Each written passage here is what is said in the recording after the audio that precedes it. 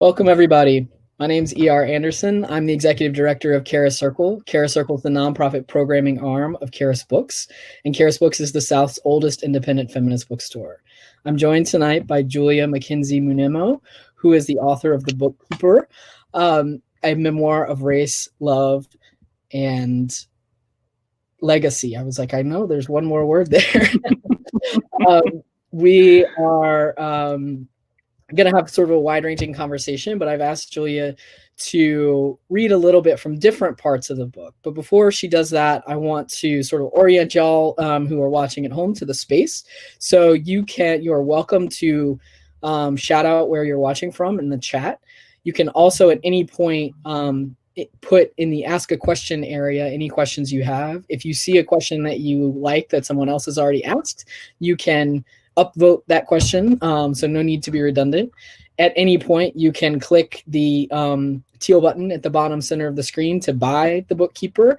We know that after this event, you're definitely going to want to read the whole thing, but we're going to be sure to give you lots of good material tonight, and we really do appreciate your questions. So feel free to share at any point. It's not disruptive, and we'll start incorporating audience questions towards the end.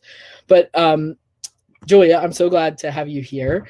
Thanks for having me. Yeah, of course. We got to chat a little bit at the very, as we were sort of orienting ourselves to this medium. And so we have in common that we both went to Bard College, which is featured at the beginning of the book, where you meet your husband and fall in love, which is lovely. And you also, share a legacy of many things that people in our community experience. So I am the leader of the Race Conscious Parenting Collective, which is a group that meets at Charis. And one of the things that we really focus on is how white parents, particularly of children of color, can be the strongest advocates for dismantling white supremacy within the family. And so whether folks who are watching from home are white and working on their own internalized white supremacy, or are raising children at this moment, we hope that, if that's part of what brings you here, you'll get some of that. But this book is about a lot of things. And I actually, before you read, wanted to sort of ask you to just give us the sort of scaffolding of the book, and then maybe go into your first reading. Okay, sure. Thanks, ER. So The Bookkeeper is a book whose sort of central irony is that I discovered years after my father died that he wrote interracial pornography, specifically slavery porn, which was not a subgenre I knew much about. It's not one I think very many people know about, but it did exist in the 60s and 70s, less so in the 80s. And ironic because my husband is Black, my children are mixed race, and so I sort of structure the book around that fact, that central irony. But as you said, it is a book about many things. So it's also about my father's mental illness and his suicide, the legacy of mental illness also in my husband's family. My husband is from Zimbabwe, and there's mental illness on his father's side as well. So it asks these questions about sort of what legacies we carry with us as parents, as, just citizens, right? Not even specifically as parents, but I think we could probably talk tonight about parenthood for sure. And what we owe it to our children to share, what we owe it to our children to not keep secret, so that we can dismantle all of the systems of oppression, be that through the shame, the shame that mental illness, I think, causes so many, and also the shame around racism, right? That white people have a hard time facing their racist legacies, and so that, and that's what I did in this book, was I really tried to face all of those secrets and shames. Yeah. So should I start, or do you have another? No, that would be great. Thank you. Okay. So I'm going to start with chapter 1. There's a tiny bit before this that just introduces my family. but I think you know from what I just said about my family. So chapter 1. Late one night, the winter our children are 9 and 12, I settle on the green couch in the den of our rural New England farmhouse, holding an old softback book in shaking hands. Its title is The Wrath of Chain, and the teaser copy promises the most shocking portrayal of slavery ever written. But the image under those words reveals a tale as old as time. There's a tall, muscular black man trying to pull his wrists apart, but his chains don't allow it. He's got no shirt on, and his pants are unbuttoned. A white woman in a yellow dress with carefully curled blonde hair clings to his arm and gazes up at his face. I keep looking at the author's name and trying to pull out a memory from the distance.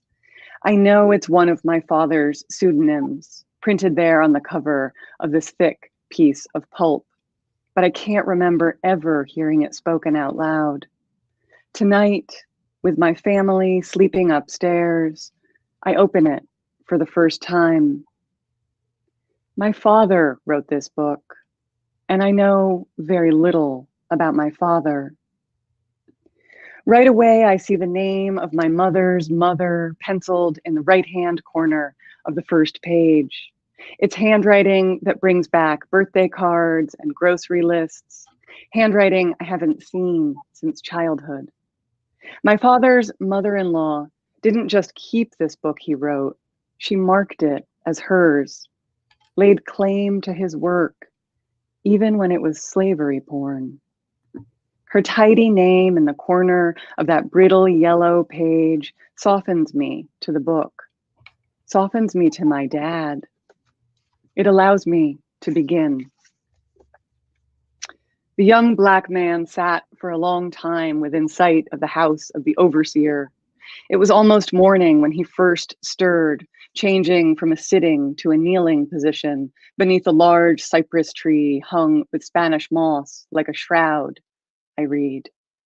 These are the first words of my writer fathers I've ever read. The chorus of spring stars was still loud in eulogy in the heavens. I read. Loud in eulogy. I run my eyes over the phrase again, there at the bottom of this first page. It's not so bad, I tell myself. I can do this. It's time to do this. But then there are torn clothes, there's a wide forehead, there's a thick chest. There is Chain, speechless and superhumanly strong, a slave with sex appeal. His large black nostrils flared and his heart pumped fury through the veins Iwana had given him. The son of Iwana and the high medicine stood in the Louisiana night and felt a great pounding beneath his forehead and behind his eyes. He remembered the white woman who was asleep not 50 feet from where he stood and tasted the heavy saliva that was collecting on his tongue. When Chain finds that woman, her white fingers run over his coal black skin before he takes her head in his huge hand, grasping it like a fruit to fling her to the ground by it. He is an animal, this man with a vaguely African-sounding mother. He is an animal, this man in Louisiana where the high medicine made him and not a mortal father. I can't understand why this man is shown to be an animal in these opening pages. The white woman he's come for doesn't see yet that he's here to kill her. She thinks he's looking for something else. She lifted her nightdress up to her thighs and said, "Gonna get me some poison ivy like as not, but it's gonna be worth it, ain't it, you?" And I have to close down a memory that threatens to rise up. A story about a woman my father had sex with in the woods one night, how she became covered in a rash from poison ivy afterwards, how he wasn't allergic to it. And I give my head a shake, remind myself why I'm here. Look back at the book. He knelt took her neck in one powerful hand, and began to choke the amazed, half-naked, throbbing woman. Her eyes swelled in her head. A strange, small sound left her throat, and when he stood up, still holding her by the neck, she was dragged up with him. Her nightdress fell, covering her body again. She shook violently for a moment and then died, a foot off the ground, held in the powerful grip of the infuriated slave. At first, I sit dumbstruck and wonder what my tidy wasp of a grandmother thought when she read her son-in-law's words, how Joan McKenzie from Albany, New York, felt about writing her name in that book after all. Then I wonder what it takes to dream up that violence. What parts of a person have to be accessible for him to reach in and find that? How the plot the author puts down on the page is informed by the contents of his heart. I think about my family sleeping above me and put the book down. I climb the stairs and creep into first one kid's room and then the others. I linger as long as I can, press my lips onto warm foreheads until their bodies shift and resettle. Stand in the hallway and listen to them breathe.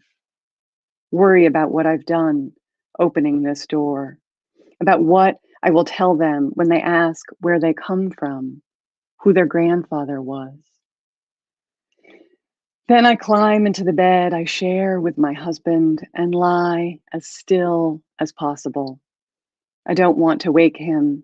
I don't want to ask him to hold this truth with me. I don't want to burden him with these fears. I lie as still as possible in the bed I share with my husband and wonder how my father's imagination could have been so filled with racial stereotypes about couplings like my own.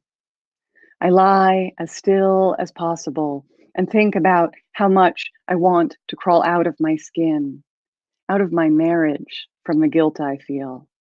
Because if this is who my father was, who am I?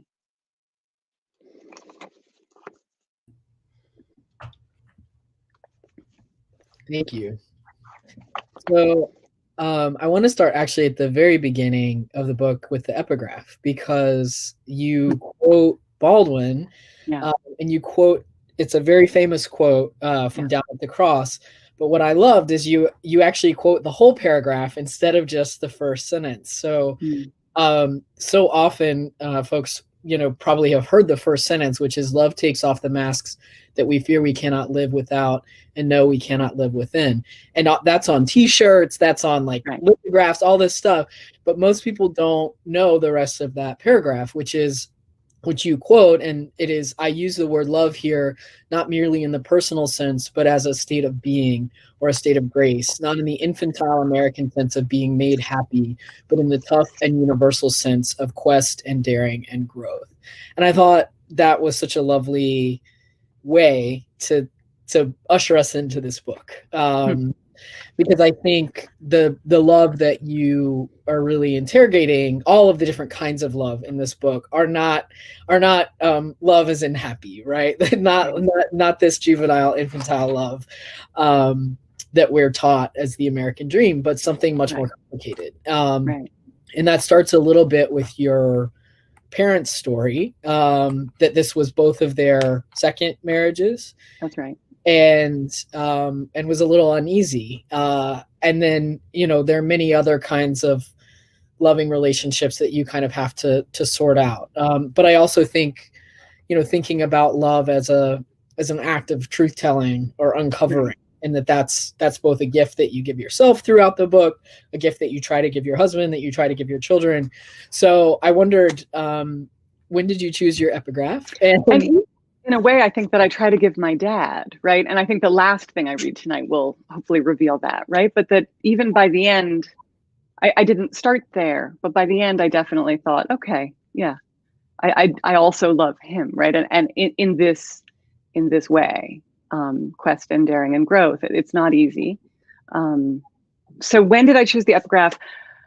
I think I had a pretty close final draft. I knew what the book did when I sort of returned to the quote. Right, I read it quite a long time ago, and then of course had been reminded of it many times.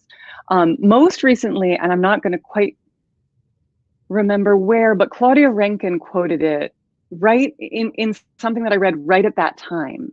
And it was such a good reminder, as she always is, of what Baldwin gave us, right? I mean, Claudia is a good reminder of many things, but one of the things that she reminded me at that time was sort of that gift that Baldwin gave us. And so, yes, it felt like a quest when I went on this journey to write this book. And I think it's so important to define love more broadly. I think that there is this sort of namby-pamby American idea that we find love and everything is happy and roses. And we're raised really to believe that. And I'm lucky enough to be married to someone who wasn't raised here and doesn't think that's the definition of love. And that is challenging at times, and also, so much more expansive. Yeah. So yeah, I came to it pretty late in my process, is my long answer. Conflict averse version of love, right? The American version of love that doesn't really allow people to grow over time, and it doesn't allow people to be messy, right, and hard, and I think so much of this book is, and particularly in regards to your father, but even towards your mother and your grandmother, it's like allowing people to really be themselves, even when that's really painful. And sort of meeting them where you can and deciding when you can't meet them there too, which I really appreciated. And one of the scenes pretty early in the book that I really resonated with is the scene at your wedding where you kind of reach out to your mother and say, do you have anything you want to tell me? You're about to get married. You're about to embark on this moment. And you kind of ask her for affirmation. And he says, well, I want to make sure you know that you don't have to do this, which is, I really felt it because it's totally something that my mother would say to me. It's a very, but I thought a lot about it. I like slowed down in reading because at first it's just a total kick in the gut, because you're like, I would imagine anyway, I experienced it as a kick in the gut, because it's not the kind of thing you want your mother to tell you as you are about to embark in this very significant moment that's already fraught for lots of reasons. But in the little bits that we know about your mother, and I'm hoping you'll say more in a minute, it did feel like a real gift coming from her. Absolutely. That's what I was going to say. Yeah. She really seems to be a serious truth teller, and B, somebody who really believes in autonomy and freedom for people. That's right. And so she was like, what I need you to hear is like, don't do something that you don't absolutely want to do. And I wish somebody would do that. And so I thought that was actually this really lovely moment, because I think, with perspective, I can imagine you really valuing that, but I could also imagine in the moment that being really hard. Right. And I think my job in writing that scene was to give you that kick in the gut, right? Because that is how it felt in the moment. But indeed, in hindsight, what it gave me was the independence and autonomy I needed to make. I was making a choice. Nobody else was telling me. Not Ngoni, not her. Nobody else was saying that I had to do it. It reminds me of when I was feeling anxious about going to Bard as a recently graduated high school student. And she said, nothing is set in stone.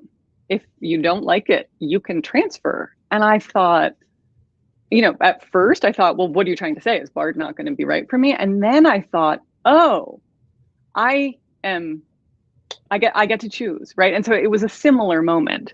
The Bard one is less pertinent to the story of the book, but it speaks to my mother's willingness to just say, life can be messy. And you have what you need to figure that out. So make choices informed by that. Yeah, I think that is a real gift. And I think particularly for I imagine that our mothers are around the same age, like, you know, relatively early second wave feminists. I don't know if your mom would label herself that, but she certainly behaves like a feminist. and I think, you know, that real value of like, no, nobody told me that I could do this, and you need to know, feels really important. And even insistence on telling the truth about what happened with your dad, and telling the truth about the fact that they were both married before, because I think that's sort of at the time, you know, often people just sort of sweep their previous marriages under the rug, act like marriage is this really sacred, magical thing, and it seems like your mom really chose not to do that in a healthy way. Oh, for sure. And, you know, so I was recently interviewed on Danny Shapiro's podcast for Family Secrets. And I was trying to explain to her that, like, and only am I coming to this right now, but the fact is the secret keeper in the family was me, right? I'm the one who found the books and hid them in a closet. They were never a secret. My mother didn't keep them secret from us. There was a time after which they weren't around, but you know, much like my father's suicide, much like his illness, these were facts. You know, their first marriages.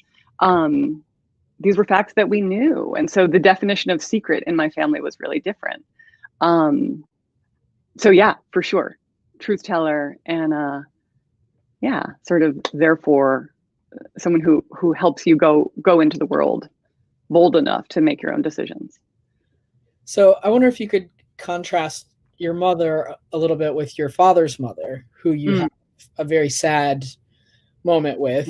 You go to tell her that you're marrying Ngoni, and she has a really racist reaction and a really sad reaction, and that really severs the intimacy of your tie for the rest of your life.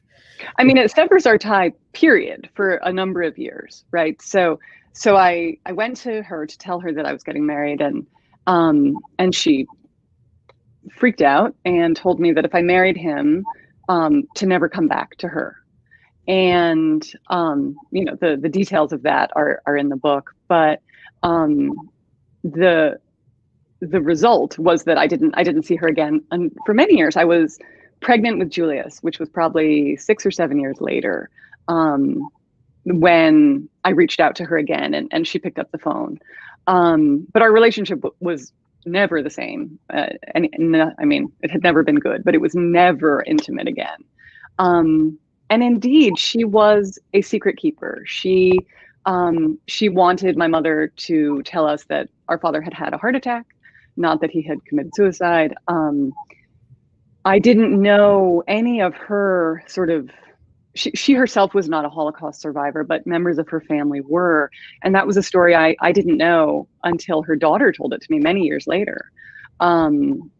So she wanted to cover up anything that was ugly or didn't go along with the narrative that she envisioned for herself.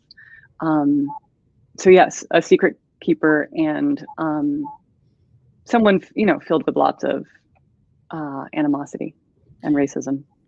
I thought a lot about Esther Perel when I was reading that section, and her talking about her parents who are both Holocaust survivors, and about how people tended to go in one direction or another after the war. Like either they became vibrant and joyful and just like living life to the fullest, or really became small. And you kind of never knew which way people were going to go.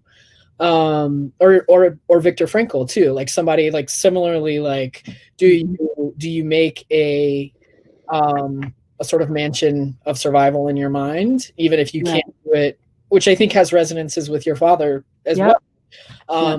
Or do you just really shrink and shrink and shrink? And it seemed like your grandmother, unfortunately, to shrink. And I think that that has real implications for all of us who are trying to, you know, what at Charis, what we talk about is we are going to be more creative and more generative than the people who seek to oppress us. And that's how we're going to win. Right. And I think that in this book that is so much about language and imagination, also that really is part of what you're interrogating, is like, where are these ideas coming from, right? With your father, like, and how, are there any places in these stories that actually are creative or valuable or generative, or were they in some psychological way for your father helpful to him? Even if, or did he hope they would be, and they led him astray, right? These are questions I ask. Yeah. I think that's such an interesting question, and it's a valuable question to ask, even because I think sometimes a knee-jerk reaction can be, and certainly it was your reaction initially, was to just be like, this is trash, fuck this, like, fuck you, like, you know, which I think, I think that's also often our first response as white people, is to be like, I can't see any of this, and so I'm just going to be, you know, and that seemed to be your first sort of reaction to finding these books and being like, I'm just mad. I'm like, I can't even read this. And then being like, so what's under this, and what's under this, and what's under this? And so I wonder if you could talk a little bit about kind of that process of excavation. It really was a years long. Absolutely. Yeah. So the scene that I just read, it's the first chapter in the book, but it's not, you know, sort of the first thing that happens chronologically. So at that point, the books had been hidden I had hidden the books in a closet, where they had been for 10 years. So I had known on some level, right? I had probably known on some level my entire life, but I had known on this very specific level. I had these 4 books in a box in my closet, that there was a history that I was unwilling to look at. And I was unwilling to look at it for all those reasons, right? I was angry. I felt this sort of strange sense of like betrayal, which makes no sense, right? Because my father wrote these books, some of them before I was born. But this sense of, you know, I don't need to know who that guy was. That's no family of mine. It wasn't until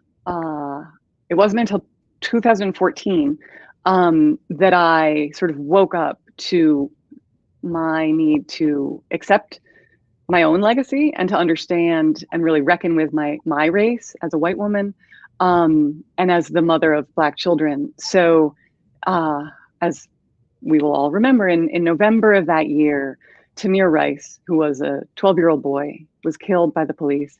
My eldest son, Julius, was about to turn 12 when that happened.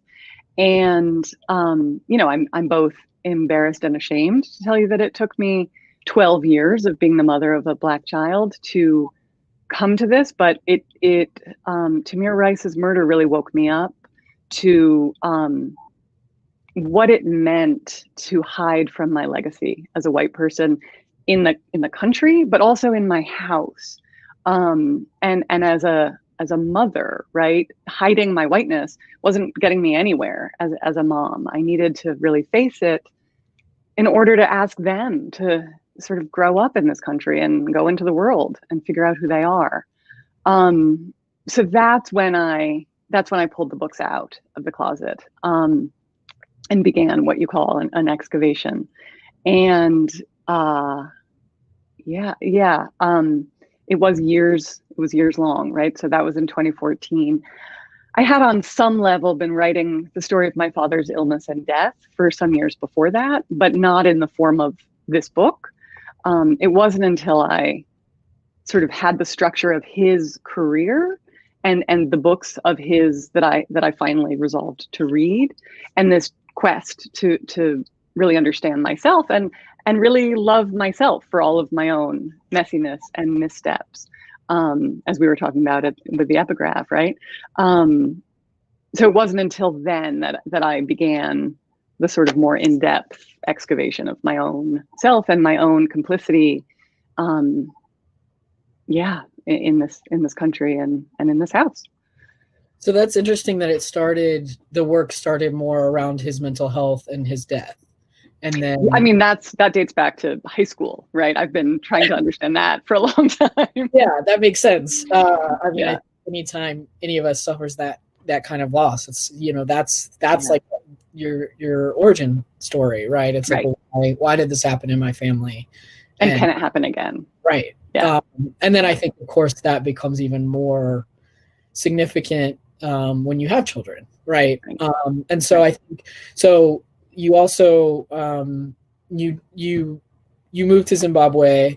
and live with Ngoni's grandparents, who are like his parents, who raised him, and his uncle, who has some mental health issues. And this sort of brings to the surface, when Julius is a little baby, like this brings to the surface all of these things around your own family, and about, you know, genetics, and what is written on the body. And I think, you know, one of the things that I think works so well in this book is so much of what we consider mental health is socially constructed or has its own cultural context. And you really talk about that in terms of how Ngoni's family responds to his father's illness before you get there, and his uncle, but also obviously race is all a social construct, but it has all of these things have very real material consequences. Right. And so I'm wondering if you could talk a little bit about sort of those parallel themes in the book and how you wove those together. Yeah, I started to see it as sort of like a train track, right? With two, whatever those are called, right? Not the ties, but the long ones. Rails. The rails. You know, that I was going down these two paths to try to understand the legacy that my children would inherit from their grandfathers, and the legacy that my children would inherit from us, right? From both Ngoni and me, but you know, the sort of racial legacies. And I'm not sure I even really have an answer to your question, except to say that structure sort of allowed me to, to sort of stay within some kind of boundary, right? So when I was on the thread about mental health, I could sort of focus in on that. When I was on the thread about race, I could focus in on that. And it wasn't until I had done that for a fairly long time that I started to see places where they might come together. So somewhat late in the book, I read one of my father's slavers, as they were called, that's set entirely in Africa. And it is, it's unusual. Africa was a place my father had not, sub-Saharan Africa was a place he had not been. And this book is set entirely in Congo. And I was sort of focusing in on that, right? Like, as someone who has lived in Zimbabwe, not Congo, but, you know, I have some sense of some of the things on this continent. You know, let me sort of analyze my dad's suggestion that he could write this with any kind of authority. And it was as I was digging into that I started to realize there were connections in what he was writing about his own mental health. And I realized that there was a suicide in every book, right? There were hangings in every book, often multiple ones. And there was this sort of search for the North Star, right? His protagonists, who are enslaved men, were always seeking direction and sort of certainty, right? Trying to find their way. They were lost. And many, you know, quite often because they had been stolen. So how could they know where they were? And that was when I started to realize that, at least I think, you know, I will never know, but at least I think that perhaps my father chose slavery as his trope because it gave him an opportunity to think about what happens to our bodies when there is trauma, and can that sometimes lead to mental health questions. And I don't know, you know, I talk about this in the book. I don't give him a pass for that. I don't say, well, you know, therefore it was fine that he did that. I think it's that in and of itself is a pretty racist idea, that he could sort of depend on the institution of slavery to ask his own sort of white boy question. But I do think that was one of the things that he was seeking was, you know, can physical trauma or epigenetic trauma lead to mental health challenges? I think he wondered that. And so I think he explored that in his work. So then at some point I sort of the rails sort of come together a little bit, and I try to twist them together as much as I can. Yeah. I mean, I think it works, and I think it's really interesting. I think it's a question that more and more people in all of our communities are asking, right? Is like, what is written on my body? What are my legacies? And I think for those of us who are white, for people who are white and Jewish have a very specific epigenetic legacy. And then people who are white and not Jewish, who have potentially a legacy of, violence and terrorism and a very different relationship to white supremacy. What is that? What is in our genes? I think we really don't know. I think we're just beginning to uncover those physiological ideas. And I think some people feel really hopeful that knowing those things can lead to healing, and some people feel really terrified by that idea, right? I think what I saw in terms of the parallel tracks is the same can be true for knowing about family legacies of mental health problems, right? And being like, okay, so if I have similar, many people have killed themselves in my family. Many people have, alcohol and drug addiction. Many people have had schizophrenia in my family. And so it's that thing of like, do you feel better that is there a comfort in knowing, or would you prefer not to know? Do you make a calculated risk around choosing to have children biologically? All those questions I think are really interesting. And I think, the question of nature versus nurture is something that it's like, if we're only relying on nurture, we live in the United States anyway, in a very sick society, right? And we know that. So it's very scary as a parent, and particularly for you as a parent of Black boys, to say, okay, well, I'm going to trust nurture because it's not just what happens in your own home, right? It's not right. Absolutely. And that's what you're reckoning with after the murder of Tamir Rice. It's like, this is the entire nurture situation is that the lady who's the police officer at their school who might be just fine or might kill them. You don't know. And every time your child walks out of the house, that's a terrifying prospect. So it's like, even if I guess the thing that, this is not really a question, but more just an appreciation that I think, that these parallel things of like, you never know what bullet, you have no control over dodging any of these bullets, really. That's right. And I think the only thing I would add is, my grandmother, my father's mother, hoped that if she didn't tell any of the stories about the trauma, we would just all go on and everything would be fine, right? And so I was sort of raised, and so, I remember her sitting me down and saying, so many bad things have already happened to you. Nothing else will ever, you'll be good now. Everything will be fine. And I remember knowing that was flawed logic, even as a child, but being also really entranced by that idea. Like, oh, okay, my dad killed himself, so I've got a golden ticket. The rest of my life should be smooth sailing. And was it in part that the naivete that sort of engenders that allowed me to say, when I fell in love with Ngoni, like, oh, we'll be fine. Just, both our dads were mentally ill, but our kids will be fine. We love each other. Everything's going to be fine, right? And thank God we did, because we have these amazing children and we, love each other, and we have this marriage and this home. So thank God. But was it in part sort of allowed to happen because I had this idea that from someone who kept all these secrets, that if we just didn't pay attention to it, it wouldn't affect us.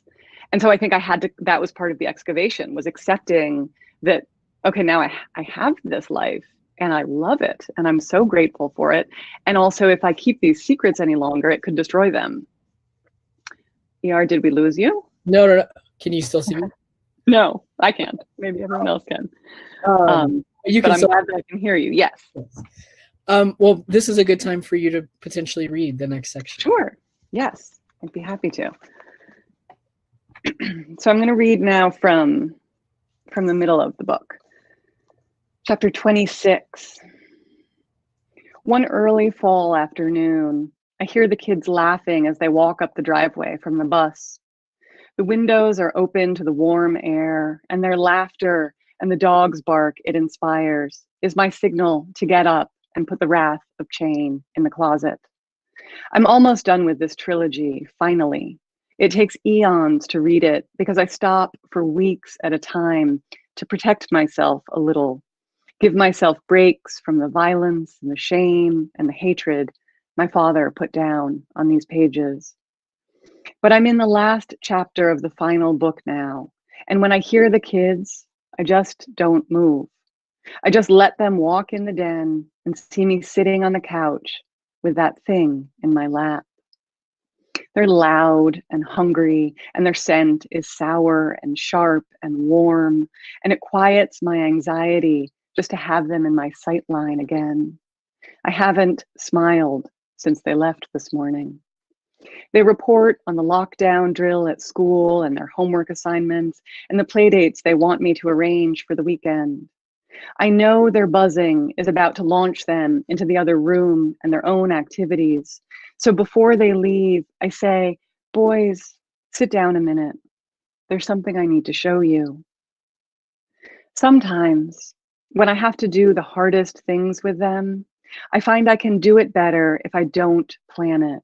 If I just start talking, it's as though some other person takes over and the words that come out are either right or they're wrong.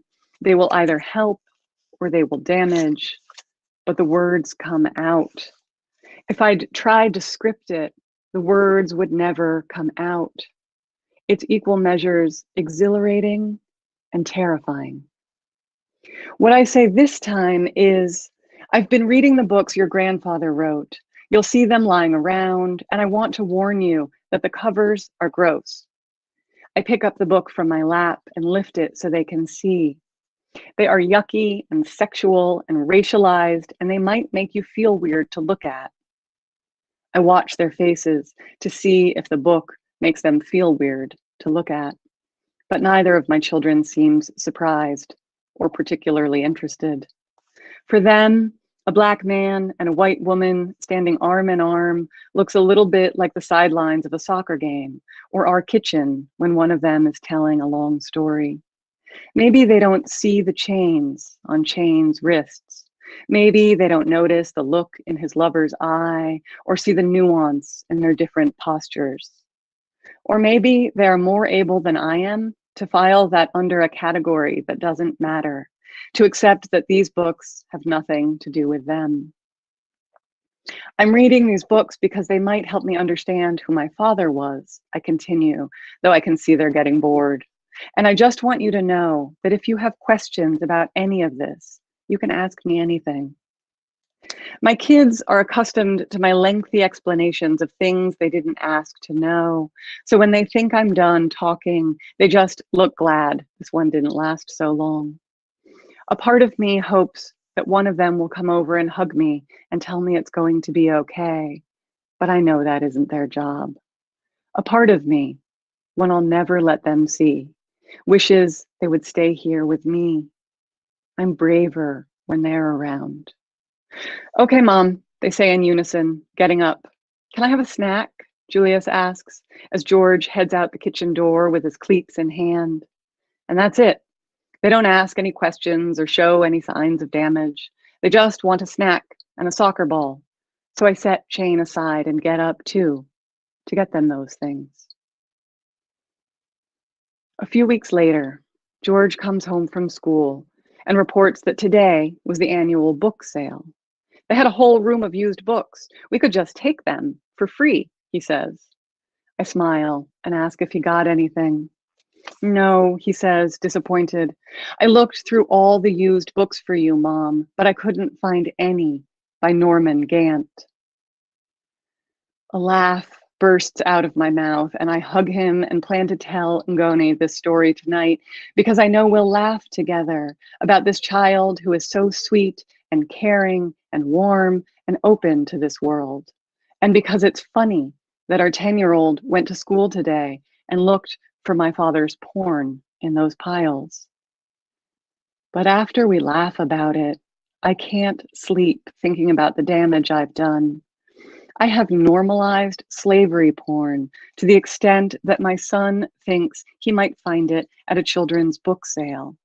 I have normalized slavery porn that my father wrote, not conveyed my disgust in the racism and misogyny he expressed in those pages, or my fears about where I come from, or my scorn about what his work says about the country we live in.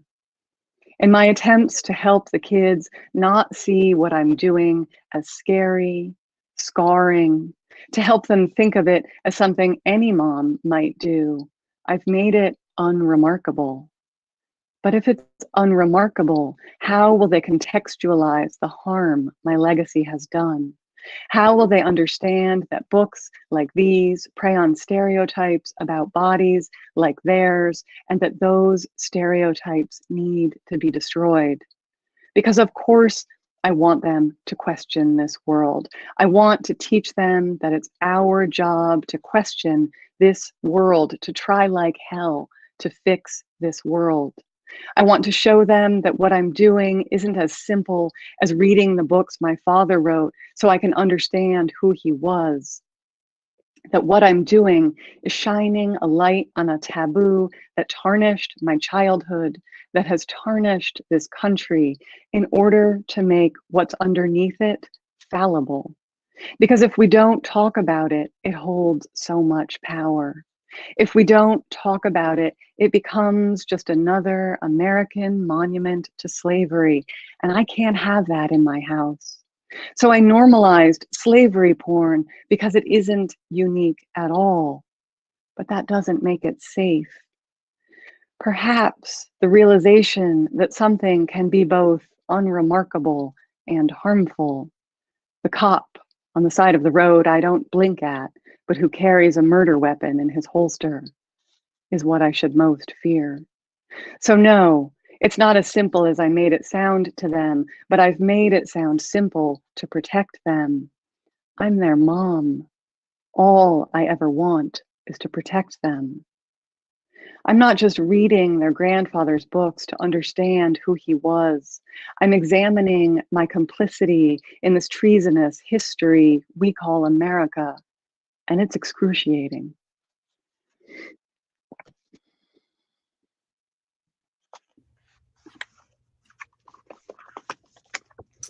So that's my favorite part of the book. Thank you. Yeah. Can you just say a little bit about sort of what that process of writing that part was like, and what you hope readers will take from it? It's hard to talk about the process of writing it. Some of it, some scenes I remember exactly where I was when I sat and wrote them, and some of them sort of flowed out of me without much preamble or planning. Obviously, I went in and revised and edited, but I think by the time I wrote this section, I was just focusing on being as honest as I could about my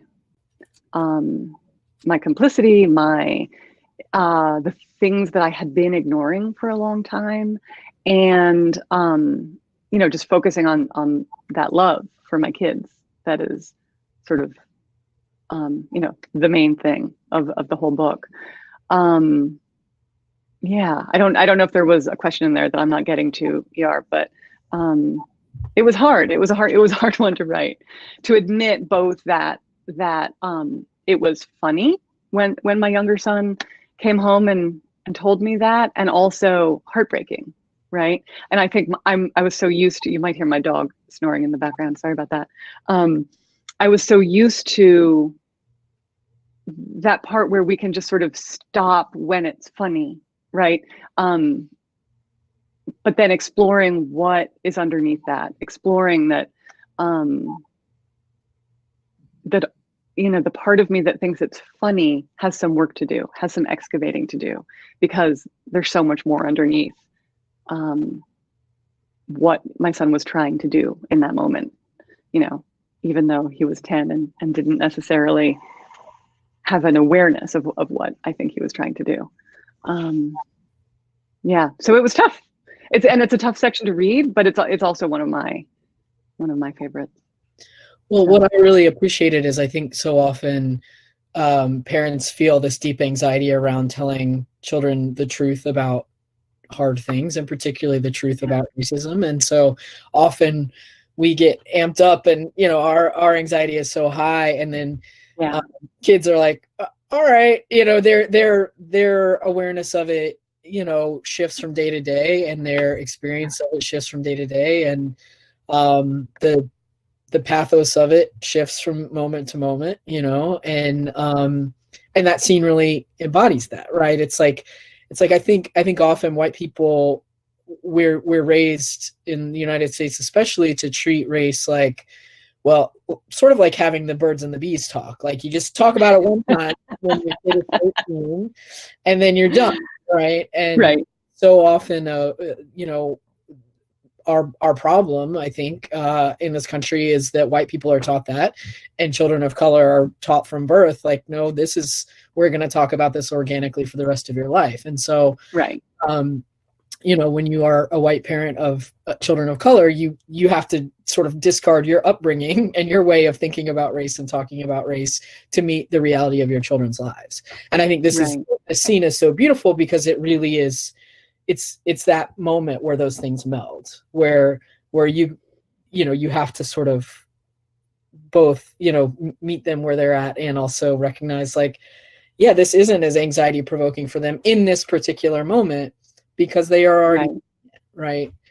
But because it's their reality in a way that, and I think, and this is, I think what you're getting at too, ER, is white people don't have very much experience or practice talking about race, certainly talking about their own race, but really talking about race at all.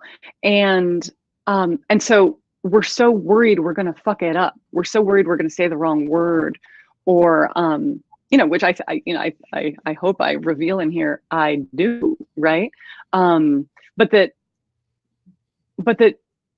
what matters is having the conversation, right? Not letting the anxiety about the conversation be the thing that governs it, because then we're expressing the shame that we've been raised with, right? That this is something not to talk about. Yeah. And I think, your sort of journey, one of the things that I really appreciate about this book is the way that you really show us your habits of mind throughout the journey of excavating your dad's work. And, you start very much from a very writerly place with his work. You really are looking at his word choice, and you're starting very intellectually, right? And your emotional response when you have one is just anger and sort of pushing away. And to me, it was very recognizable, right? That's that is something that I think most white people know, right? Is this very intellectual sort of distancing technique, right? And it's very, it's a thing that I think most white people, we really struggle to even see it when we're doing it in the moment. Like often we can come back from it and be like, oh, right, that's what happened.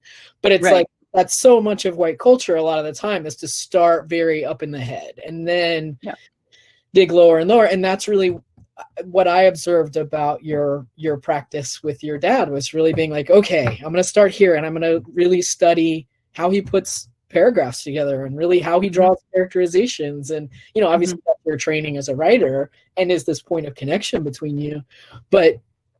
But then there was, you really had to go deeper and deeper. And so I wondered, obviously in the finished product of this book, you're able to show us that. But I wondered in the moment, so when did you start to realize, oh, that's what I'm doing?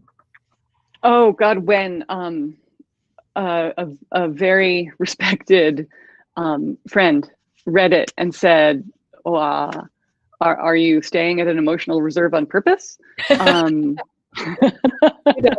So a lot of it, I think, you talk about a kind of intellectual training. Also, for me, it's sort of a personal training, right? So, truth teller that she was, my mom also was you know, someone who sort of the intellect was supreme. And so talking about things that were emotionally difficult was not something that I saw modeled. We definitely knew the facts, but we didn't really excavate them. And so I didn't know how to do that, right? And so I wrote several drafts of this book, and had friends and colleagues read, and, you know, and some of that feedback was, you know, you're not really getting at the complexities of this enough. And some of that feedback was, you are staying at an emotional reserve. And so I had to look at myself and say, oh, right, complexity is messy and I don't like mess, and emotional reserve is what I know, and find ways to dig into that. And so the scene that I just read was an example of me trying very hard to be as present in the moment with all of the complexity and all of the emotion as I could. And you know, my hunch is that when my kids go to therapy and talk about their mom, they will also discuss her emotional reserve, right? It's very possible that they will remember these things quite differently, and that I did sort of the emotional work up here in my office. But I, you know, I'm glad I got it on the page where they can at least read it if they need to. Well, and I think that that process of, I think sometimes we can have shame around not being able to access those emotions on the first try. Like I know lots of people who feel shame around this. And I think what I want people to know, or what I believe personally, is that you don't need to feel shame about not being able to do it on the first try. You just need to keep trying, right?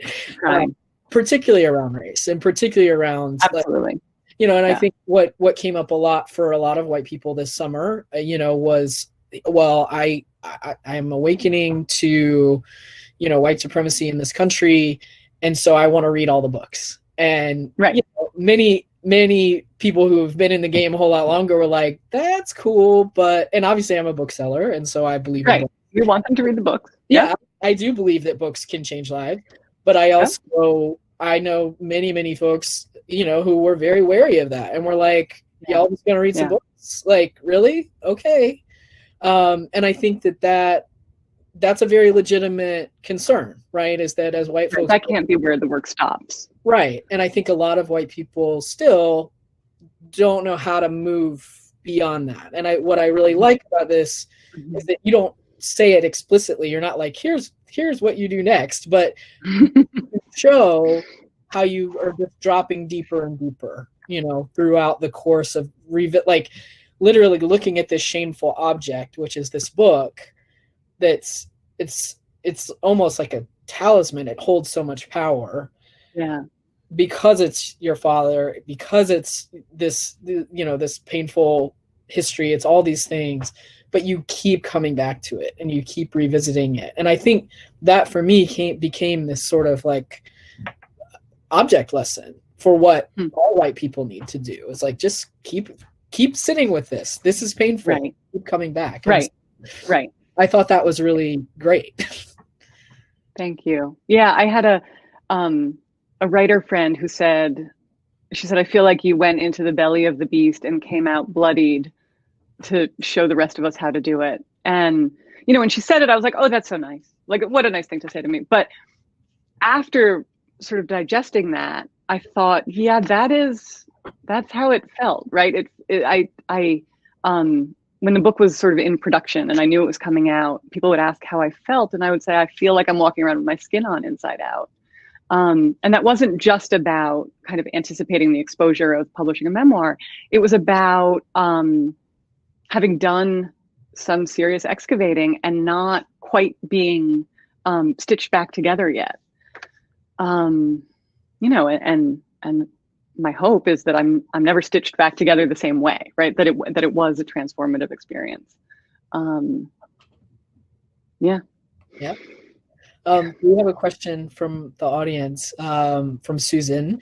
Susan asked, the house you grew up in was like a living, breathing character. Can you talk about how this often helps heal? I can say that I still dream about that house almost every night.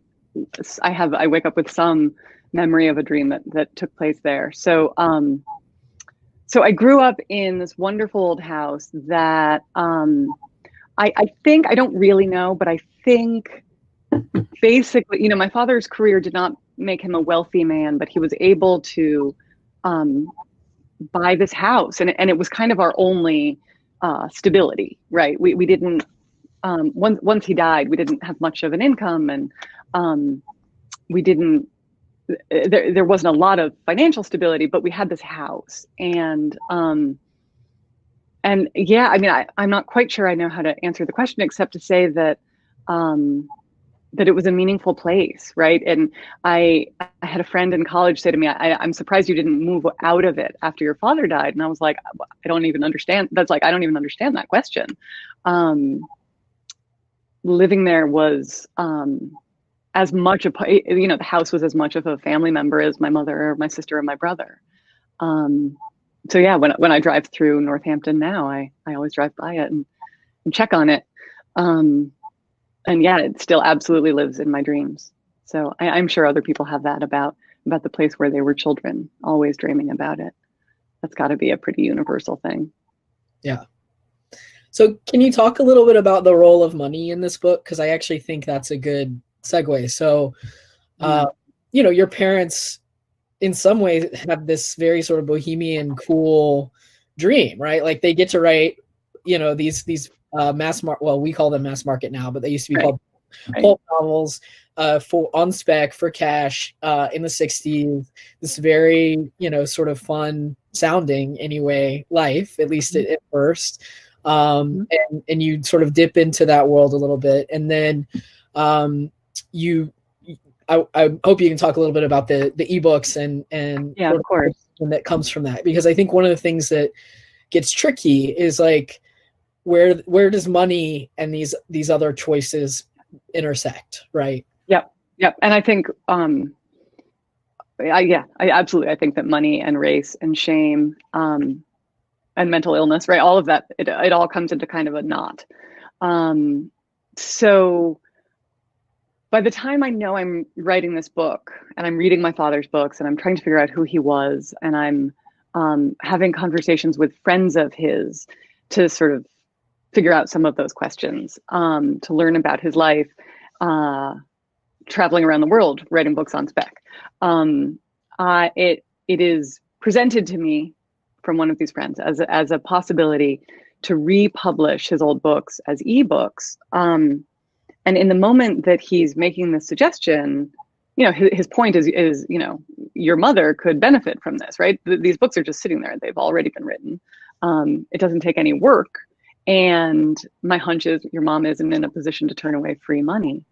You know, none of us is, right? But it was an idea that really struck me, that, you know, and it was this romantic, naive idea that my mother, whose finances are fixed, right, as many of her age are, right, living on Social Security income, basically, that my father could sort of reach out from the other side and help her out today with selling his books as ebooks. You know, in my defense, such as it is, there's no defense here, but when we were talking about this, we weren't specifically talking about a slaver. We were talking about a different book that he wrote, and I go into the details in my book about what happened. But you know, it took some time and some layers of understanding for me to realize that what was happening was I was putting these horrible slavers back out into the world, you know, and it wasn't my name on the contract. And as you say, it was a choice I made because of financial insecurity, because of anxiety about sort of who my father had been and hope for who I could reinvent him to be, possibly. You know, it was a very naive decision, but you know, I got my mom hooked up with the ebook publisher, and they bought old copies of the books on Amazon and scanned them, and there was a period of time when when they were available for sale. You know, and I go through all of the ins and outs of this in the book, and I just sort of don't want to ruin for you the story and the experience of reading it, but it was the moment that I began, once I accepted what I had done, it was the moment that I was finally able to see that my own white privilege, my own sort of naivete, had more power and control over me than any anti-racist notions I had in my head, right? I thought I was just looking out for my mom. It didn't occur to me that that the choice that I had made here was hugely damaging, and that here I am telling myself I'm writing a book about race in America, and then I go along and do this thing. So it, you know, I narrate the experience of this very much as it's happening, right? I remember one of the chapters that I wrote that comes very close to the end. I wrote the day it happened. You know, I sort of wrote all of these ebook chapters sort of as they were happening, because it felt like if I was really honest, I could help my white readers understand how we are complicit in this, and how we do damage without meaning to, right? And again, I had an early draft that a friend of mine read. We had done a manuscript exchange, and she said, I think you have two choices. You either have to take the ebook piece out, or you have to make the whole book about the ebooks. And I thought, well, I can't do either of those things, right? And so I had to find a way to not let the ebook story like hijack the whole story, but also to not pretend I hadn't done it, right? I had this real opportunity to say, listen, white people do stupid shit all the time, and we don't even know we're doing it. So here's an example. Here's what I did as, you know, the mother of these children who are now, what, 15 probably, and 12 by the time I did this. So yeah, we fuck up all the time. And if we're not honest with ourselves and with each other in as forgiving a way as we can be, right? That's Baldwin's definition of love again. Then we won't make any progress. We won't make better decisions next time. Yeah, so I really appreciated it, and appreciated the blow by blow as it is, because I think that's, again, it's instructive, and I think it's really helpful, because so often I think white authors, even of purportedly anti-racist books, obscure pieces of our history, right? And it's that desire always to be the good white person that isn't as bad as other white people, that hasn't done the worst thing, you know. And it's like that really hides a lot of the things that are the everyday choices, like, you know, the questions around gentrification, the questions around where you choose to buy a house or send your children to school, or what businesses you support, all these economic things, right, that come from your impulse to protect your mom and give her something and rehabilitate your dad's legacies in your family, is a really relatable, good impulse, right? And it's like, that's real. Like, both things are true, right? And I think, and it's also hugely damaging, right? But but it is, you have to hold both. So often we get this very blunt instrument conversation around white people's complicity in racism, of like, well, my heart is pure. Apparently nobody has a racist bone in their body. You know, whatever, that all that dumb kind of basic discourse around like intent mattering more than impact, right? And it's like, I do actually think intent matters, because we're human, and I believe intent in our stories and our understanding, you know, we have souls. It matters why we do the things that we do, and to pretend that it doesn't actually serve us in our healing.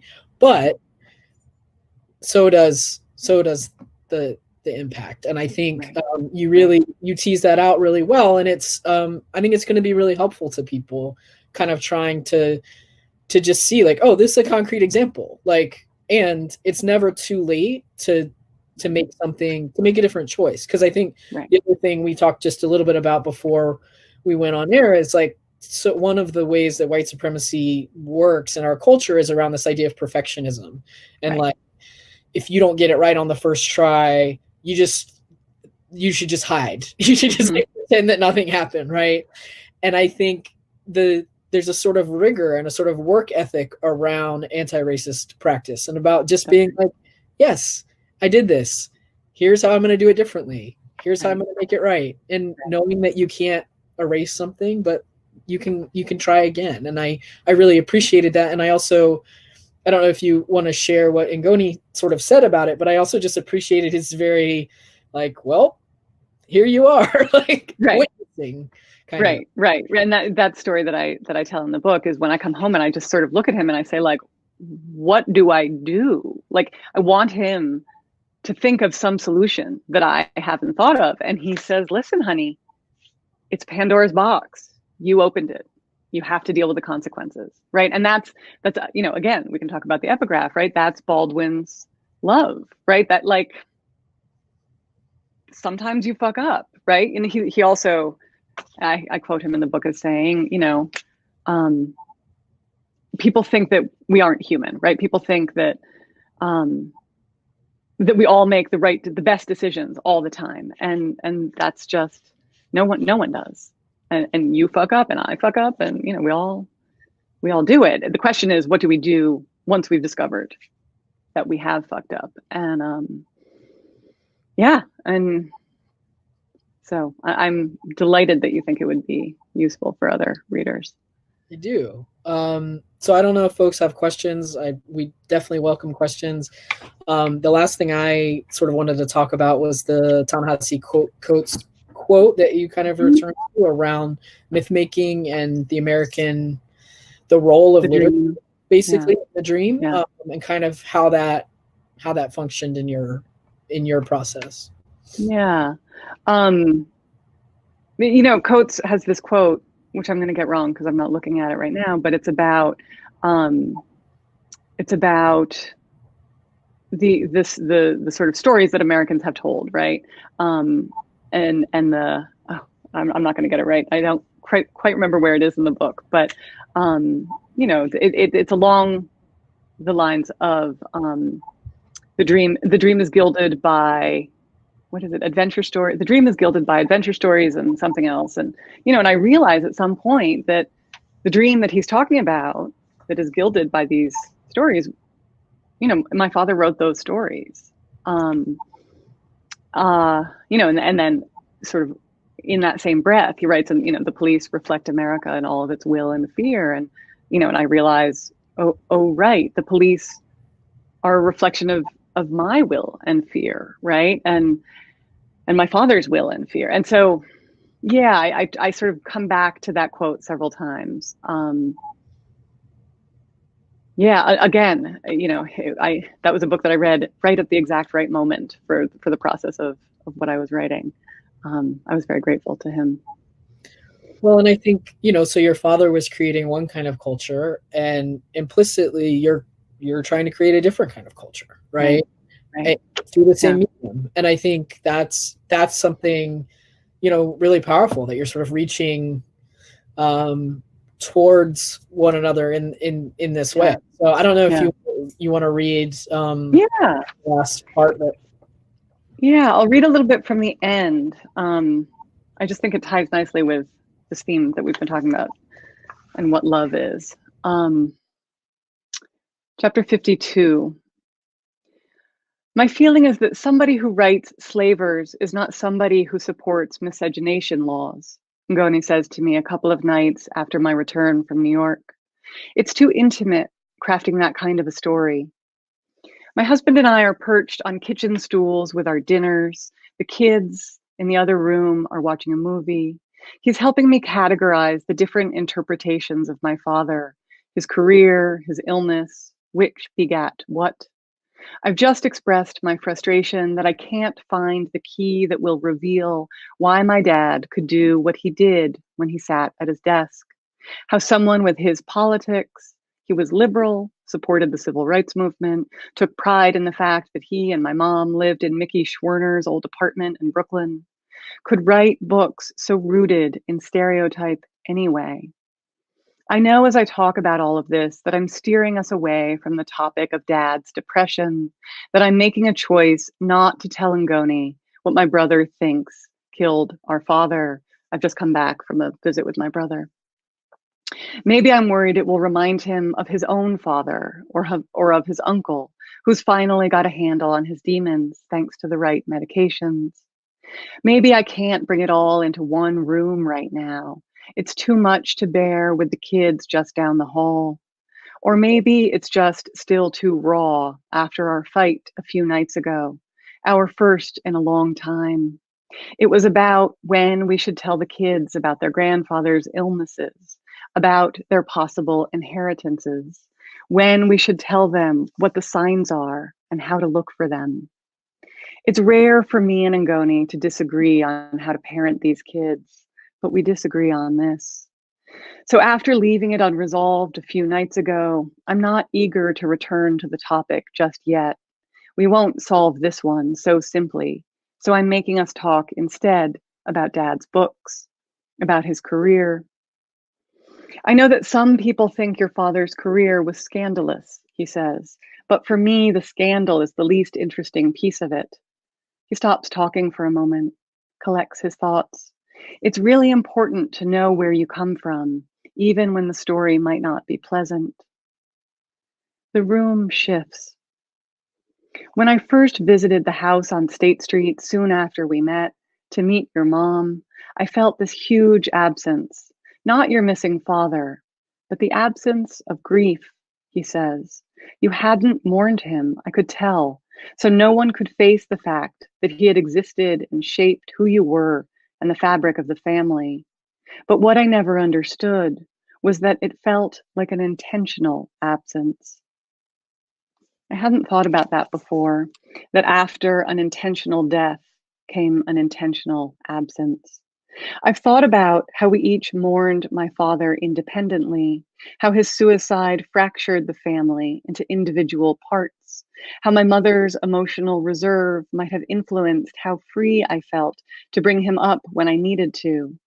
But I chalked all that up to her waspy upbringing, to her Protestant beginnings.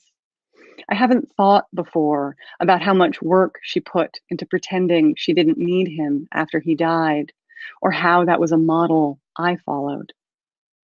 If you fundamentally believe, as I do, that the world of the living is intimately connected to the world of the dead, Ngoni says, then you've got to give the dead permission to rest. In Zimbabwe, the Shona ritualize mourning for just this reason. Another way we do it is naming. Naming George after your father helped your dad know he had permission to rest. I nod my head because I want him to keep talking, but I'm not sure I fully follow him. I don't fundamentally believe that the world of the living and the world of the dead are intertwined. I don't believe in an afterlife, or that there's a higher power looking after us all in this one, or that the dead have feelings that are influenced by decisions made by the living.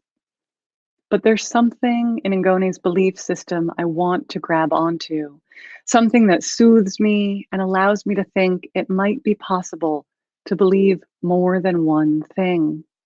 And while I wasn't raised with it, the fact is that Jews also ritualize mourning, also honor the dead with names. When my husband talks this way, I don't not believe. One morning last winter, after Julius walked down the hill to the school bus, and while George still slept in his bed, his bus comes later, I strapped snowshoes to my boots and headed into the woods with the dog for our morning hike. It took me a moment to realize that something was different this morning, that this morning's hike didn't feel like any of the ones before. It took me a moment to realize that Dad was there in the woods with me that day. The air felt heavier, I think. So I talked to him a little, said I was glad he'd come, but mostly we just enjoyed the winter quiet. When I came to the clearing that leads back to the house, I figured he would follow me home, but he didn't. After I woke George up and scrambled him some eggs, after I packed his snack and told him to put on his boots, I looked out the window and felt my dad out there, hovering around the orange Adirondack chairs, snow all around. Sometimes it feels like we made our home in this place by these woods to give my father that, I say to Ngoni in the kitchen that night, to give him a place to rest. Sometimes I think that's what this whole life is. These days, standing at the stove next to Ngoni, laughing while we make the chili, I picture Dad stooped on a stool behind us, laughing too. Sometimes, when I fill the kettle in the darkness of an early morning while Ngoni irons his shirt, I picture Dad's handwriting on a note attached to a newspaper clipping he wants my husband to read, and which he left on the counter for him to find. Sometimes, sitting in the passenger seat of Ngoni's car as we drive by the hospital where he died, on our way to a soccer tournament, the kids singing or laughing or fighting in the back seat, I picture Dad holding a worn lawn chair under his arm in the parking lot when we arrive. I've just come to watch the boys' games, he'll say when we smile at his appearance. I wanted to surprise you. And he hugs me before we line up our chairs in a row and sit together, my sons warming up and showing off with shots on goal, turning to see if he's watching, my sons calling out his name. His first wife told me that day in Vermont that he would have been a good grandfather to my sons. Sometimes I believe her. It's retro-causality, letting the present affect the past.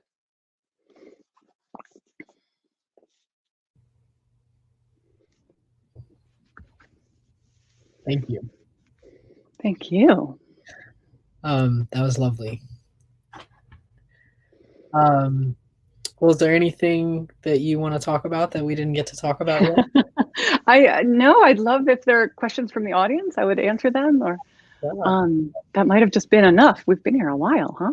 Susan followed up by saying that she appreciated how much your husband's wisdom, that you thought he'd react a certain way and then he'd say something so profound. So that was nice. He's a good one. Sounds like it. Sounds like a very solid person. Yeah. Well, I would love for everyone to, if you do not yet own The Bookkeeper, click this teal button at the bottom of the screen. It is, I think, an excellent book to give lots of people. I do think it would be a good gift for many family members. It would probably open a lot of really good family conversations. So consider giving it as a gift for the holidays. Where can folks follow you? Do you do social media, Julia? I do a little bit. I have a very limited presence on Twitter and Instagram, and Facebook is my sort of bigger one. But yeah, I'm on all those places. Okay. Julia Munemo is probably all you need. There aren't very many Munemos there are more Munemos in Zimbabwe. In the US, there's just us. All right, great. So follow Julia. And the last thing it's my job to do is let you know that, we are primarily individually donor sponsored. So if folks have $1, $5, $10 to support our nonprofit Charis Circle. Thank you everybody who joined us tonight. Julia, this was lovely. Thank you so much. Thank you so much. Oh, thank you. This was really great. This is my last sort of public event, and what a great one. This has been a true highlight of my virtual book tour. Thank you, ER. And yeah. Stay in touch, and I hope that you'll write some more books. Thank you. Thanks everybody for coming. All right. Good night. Good night.